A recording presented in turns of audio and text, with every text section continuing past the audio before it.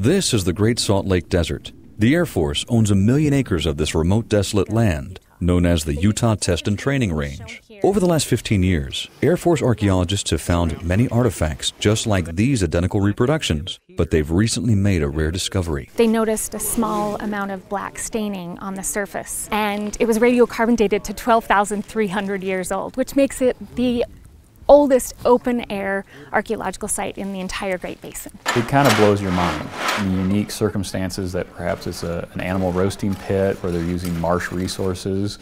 And from a lot of the early indications, we don't have many other examples of this site type in the United States. Among the discovered artifacts, many small waterfowl bones, like this one. These perishable remains are extremely uncommon, and we have them here in a pristine setting. Once the excavation is complete, the artifacts will be sent to a lab for additional study.